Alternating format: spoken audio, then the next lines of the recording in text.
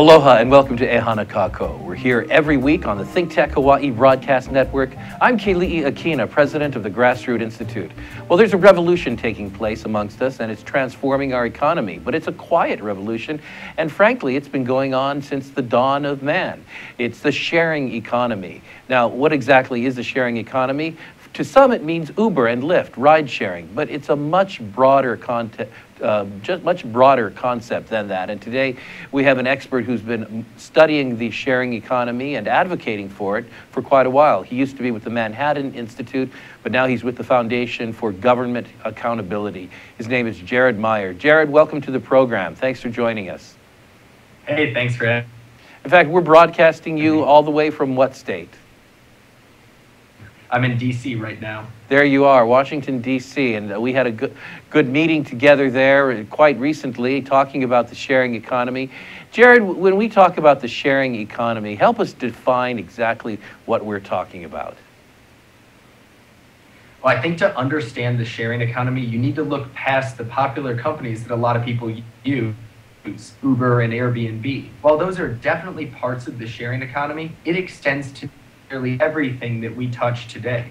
And why I say this is the same trends that make it possible for you to call a car from your smartphone are allowing millions of people to work independently and work for themselves all across the economy. So when we have technological progress through the internet where we can connect easier than ever before, we're seeing those trends extend to the whole economy. And I think that's why people are talking about the sharing economy. Now, there has been some debate. There's no denying that there's some controversy over the sharing economy, and vested interests in some cases find it a very nervous thing that work is being democratized so much. But a recent study done by one of these vested interests showed that the sharing economy is actually shrinking. They tried to show by looking at the riderships as well as the actual workers for companies like Uber and Lyft that the sharing economy is going down in terms of its proportion in the economy. But from what you say, I would suspect otherwise. What do you find is the case?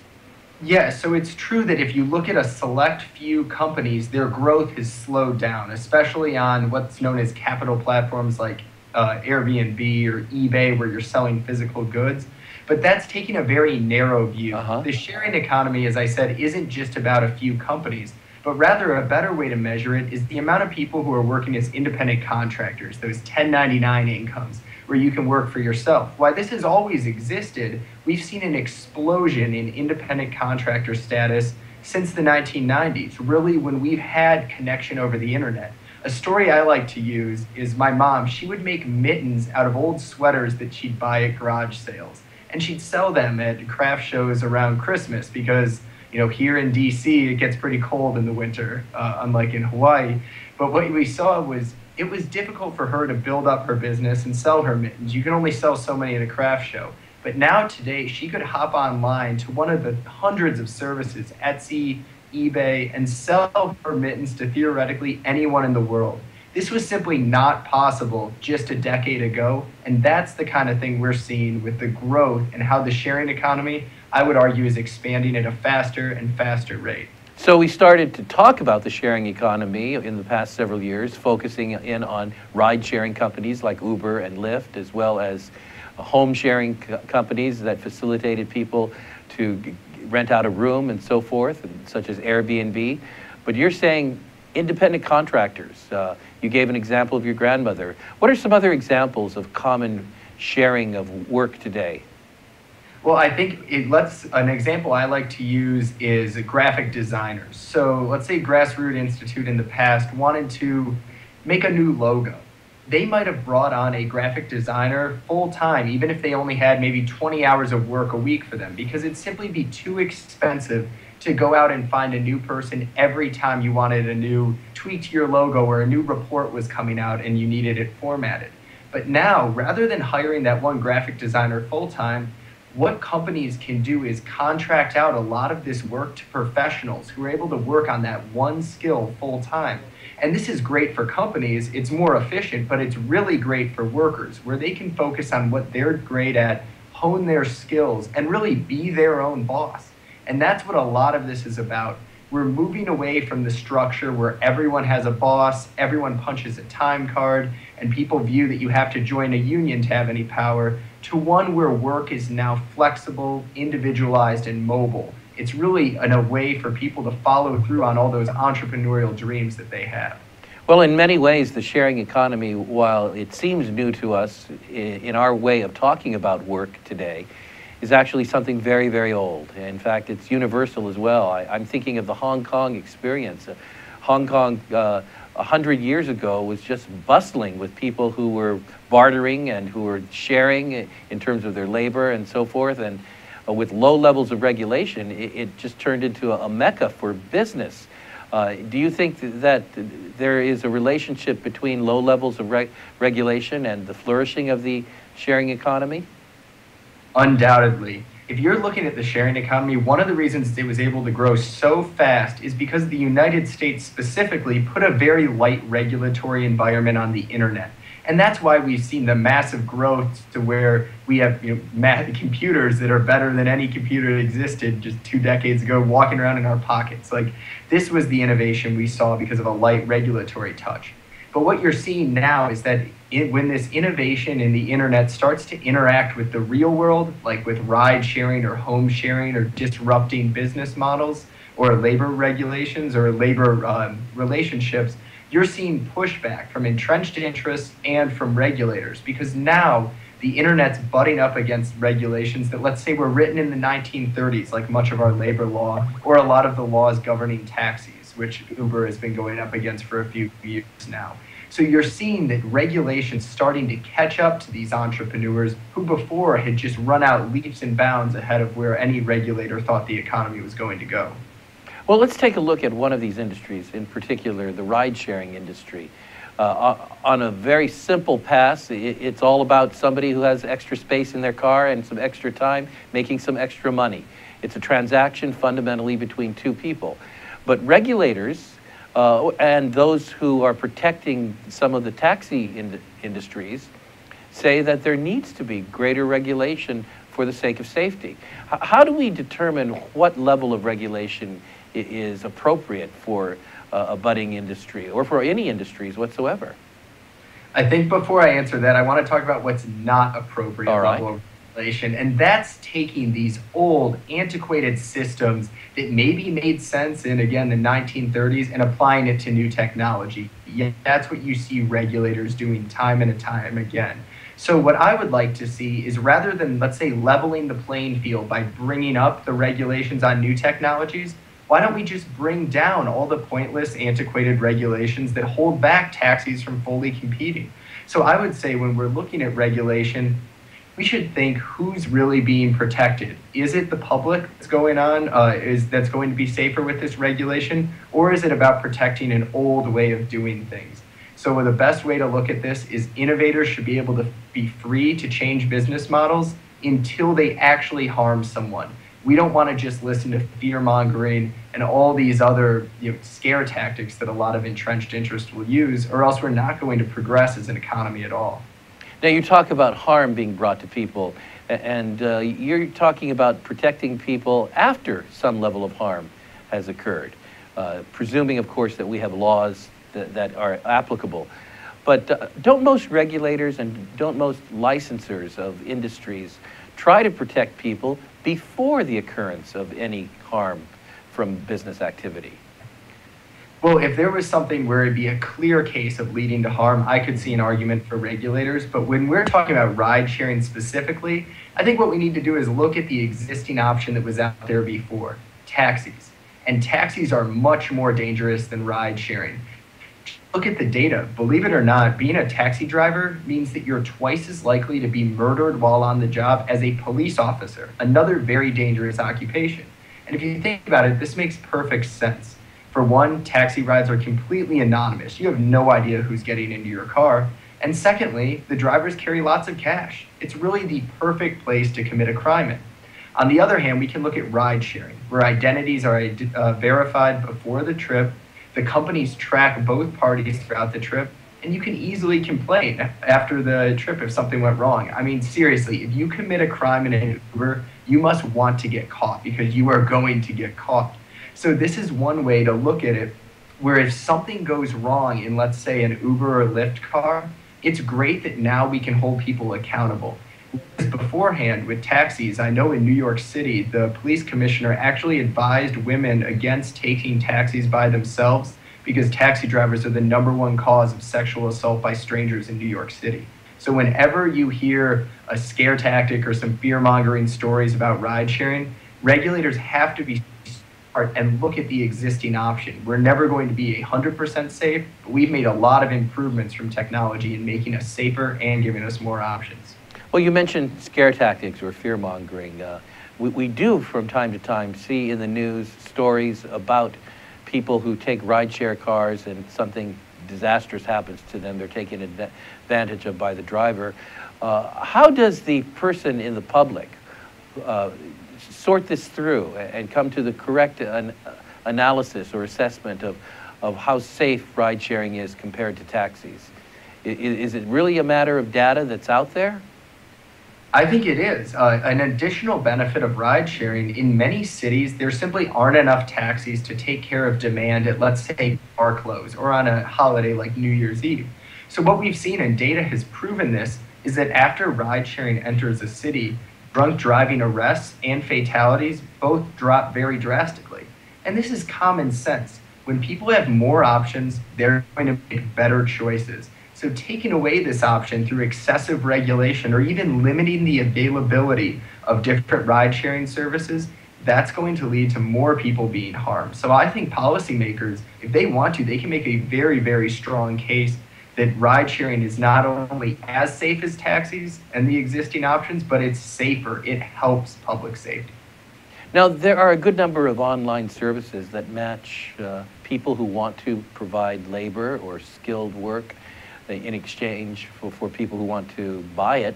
And you can find someone online to fix your faucet. You can find someone to help you get a good hairdo, almost anything that you need whatsoever.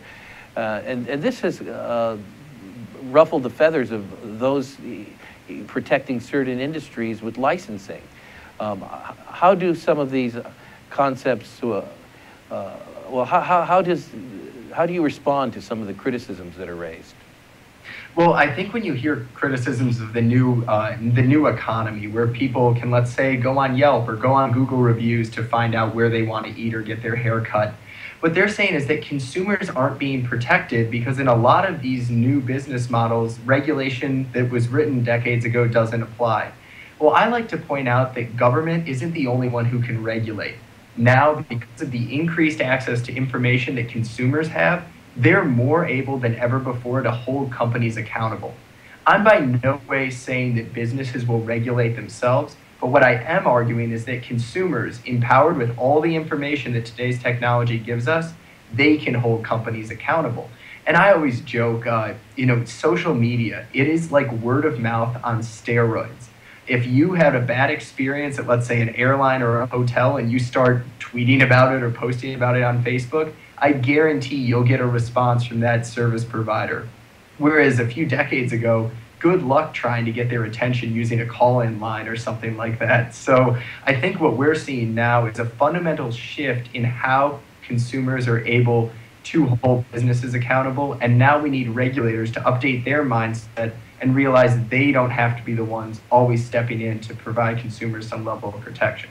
Well, Jared, we're going to take a short break now, and after that, I'd like to explore a little bit more with you how the free market helps to ensure what regulation really can't ensure in terms of quality assurance and safety and so forth. Thank you for being with us. Just hold on for a moment. I'll say to the audience, we're listening to Jared Meyer, who is with the Foundation for Government Accountability in Washington, D.C., and we're talking about the sharing economy. I'm Keli'i Akina with Grassroot Institute, and we'll be right back on the ThinkTech Hawaii Broadcast Network after this short message. Don't go away. Hi, I'm Chris Leatham with The Economy and You, and I'd like to invite you each week to come watch my show each Wednesday at 3 p.m. I pity the fool who ain't watching this show at 12 o'clock on Friday afternoon. Stan, the Energy Man, watch it. I'm Jay Fidel, and with Ray Starling, I host Hawaii, the State of Clean Energy, 4 o'clock every Wednesday. The Hawaii Energy Policy Forum, making discovery of what's going on in energy in this community. Ray, what do you think? We've got a great group of shows coming up, finishing out this year and starting next year. Dean Nishida has been with us today. He's the new consumer advocate, and he has told us a lot, but he's got a lot more to tell. So we're going to have him back and others like him in future shows. And Dean, how much of that do you agree with? There's a lot to be said, and I'm interested in seeing some of your other shows. Okay, we'll be back 4 o'clock every Wednesday here on ThinkTech Hawaii. Welcome back to the final segment of today's Ehana Kako broadcast on the ThinkTech Hawaii Broadcast Network. Ehana Kako, that means let's work together. At the Grassroots Institute, we like to say it's time to work together for a better economy, government, and society. And that's what people are doing in the sharing economy, which is such an important and vibrant force for us today.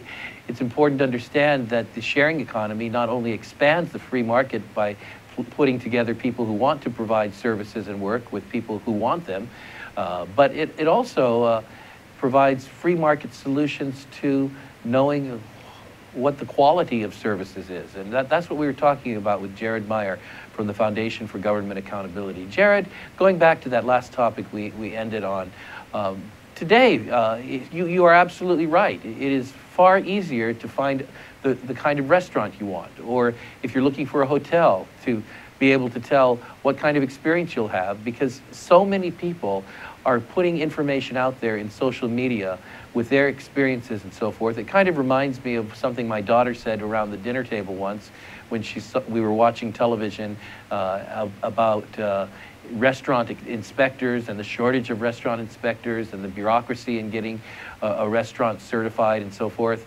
And she said, "Daddy, why do we need restaurant inspectors? If the food kills people, people will just stop going there." And to some extent, the spreading of that kind of knowledge is intuitive to a child, but that's what happens every time we use a service like Yelp or Expedia and so forth. So what are some of the broader considerations here in terms of what's happening in the digital world, what's happening in terms of democracy as the free market expands through the sharing market? Well, I think one of the coolest things we're seeing is that services that were truly a luxury for the 1% just a few years ago are now democratized, and people of all income levels can enjoy them. Uber's an easy example. I mean, hiring a black car that'll take you wherever you want to go and come pick you up at your house, that was not a service most people could have. And I lived in New York for a few years before this, and I can tell you, before Uber started, when I was out in Queens in the outer borough, I never saw a taxi just cruising around on the street. But what I did, I was able to get a hold of Uber's ride data for an entire year, and as Uber grew, its fastest growth was in those low-income outer borough neighborhoods that I was living in. And what this shows is that when people didn't have options before and now have access to affordable, convenient, say transportation in this case, they're going to take advantage of it.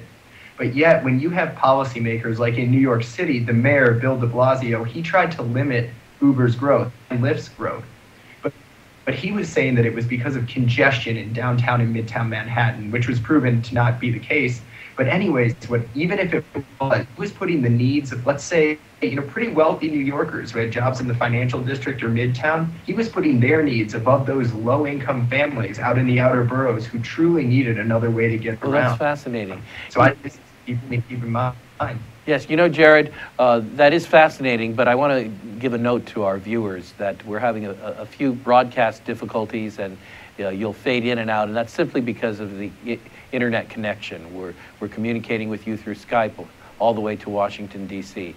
Now, Jared, when you talked about New York City, you talked about the very wealthy and the very poor. And in some ways, some have conceived of the sharing economy as something that yuppies and millennials can take advantage of using new technologies. But in a very real way, the sharing economy provides new possibilities and opportunities for the poor. And you've done a little bit of research on that.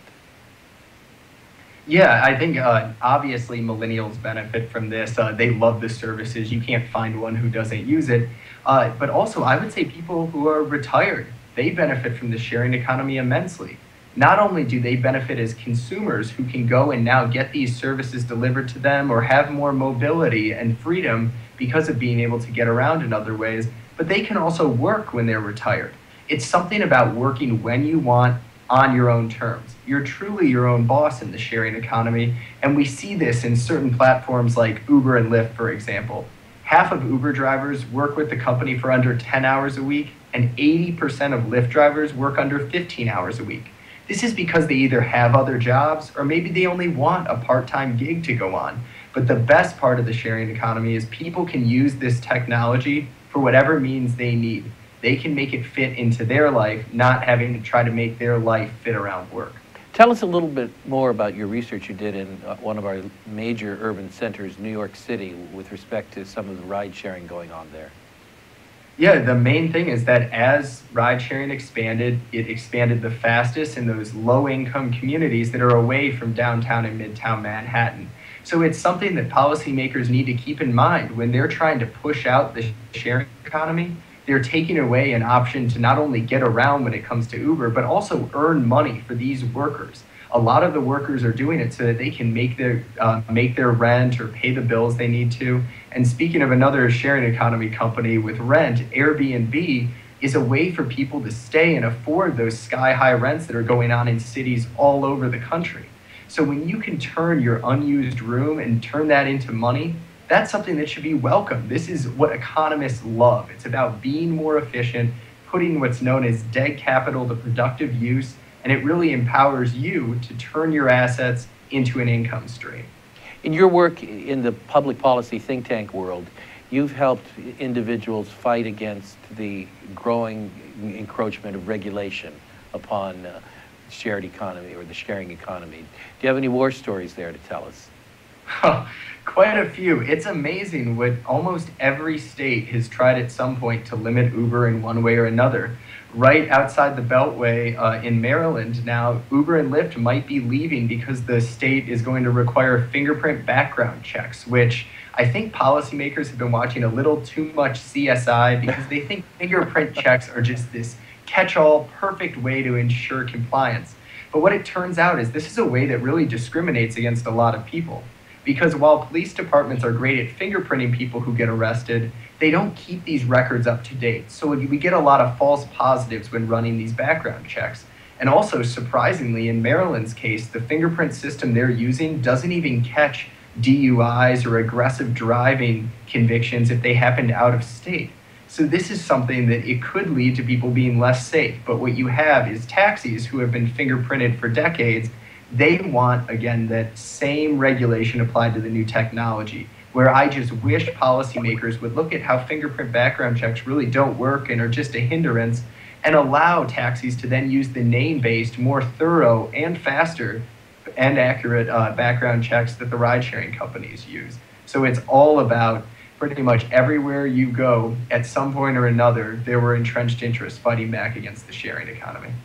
On a very practical level for our viewers today, how does one dive into the sharing economy? Suppose somebody goes to a typical 8-hour-a-day job, isn't making the level of income that they'd like to make, which is really virtually everybody here in Hawaii who's watching this, and perhaps across the world.